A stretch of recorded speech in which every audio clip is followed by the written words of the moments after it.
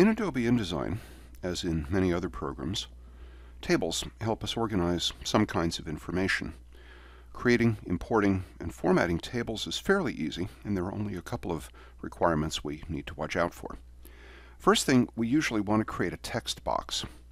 The table building feature will actually do this for us if we don't, but having one ready tells the table exactly where to land. So we can select the Type tool, position on the page, and drag as needed. Often we'll have a place where we know we need a table, so easy enough. Next is to create the table itself. The table menu is the normal place to start, so we go to the table menu, to the Create or Insert Table command up top, and bring up the dialog box. The style or formatting we'll talk about in a moment. The main thing here is to specify the number of rows and the number of columns. If we need header or footer rows, we can spin those up in the lower controls here. We'll stick with what we've got for now and click OK. We can easily drag through cells to select columns or rows or both. Just start in the middle of one cell, drag to the middle of whichever other cell. This will let us adjust row height, column width, and other things in the table's setup. We can go to the table menu again, to the cell options, and then rows and columns, and we can go ahead and make the adjustments we want. If, for example, we want the row height to be a little greater, we can just spin it on up till we get to whatever height we want, let's say ½ an inch.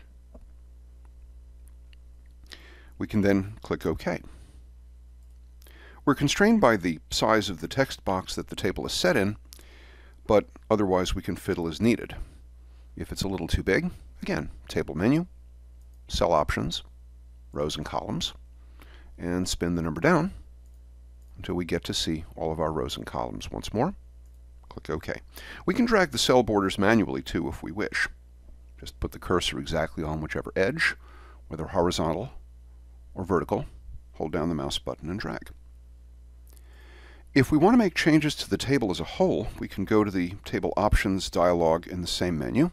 Once again, Table Menu, Table Options, and we could click Table Setup for starters. We can then click the choices at the top to modify table setup overall, row strokes, column strokes. The Fills section can be a big help, as the alternating pattern drop-down here will allow us to do striped or banded rows or columns. If, for example, I select every other row, I can then change the tint for the alternating stripes here, let's say from black to yellow. If I want to make the tint a little more intense, spin it up to whatever number, let's say 50.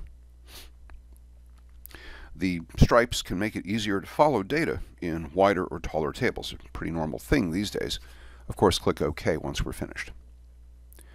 One item I haven't mentioned, but which is a big help, is the Preview checkbox, which you can find in most of the dialogues throughout InDesign. It's normally near the bottom left or right of the dialog.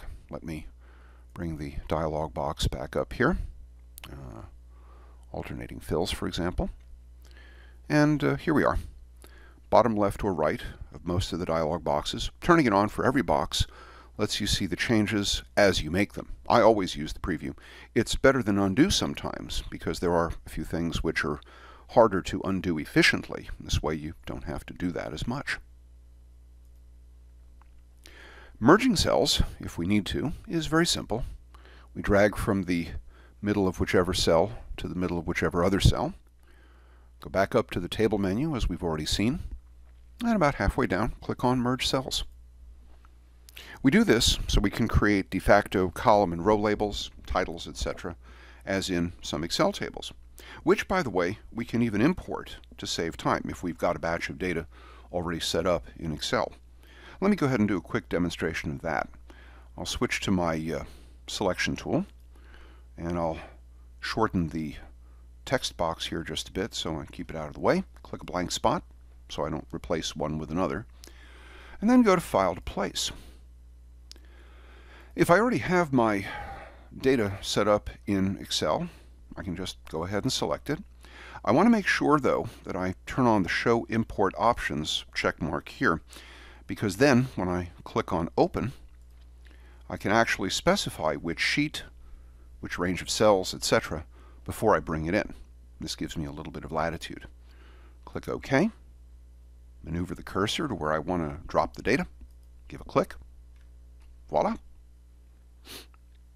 This way the program will bring the info in as a table, as I said, rather than as a bunch of tab-separated text.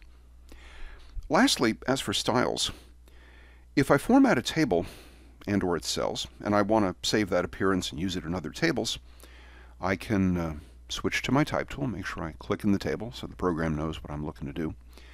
I can go to the window menu, slide down to the styles command here, and I'll go ahead and click on table styles.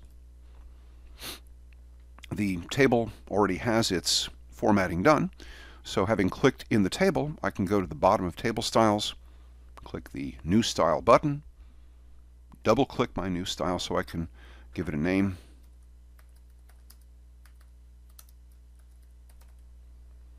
Click OK. Ready to use. Click in whichever other table, click on the style, and it's done.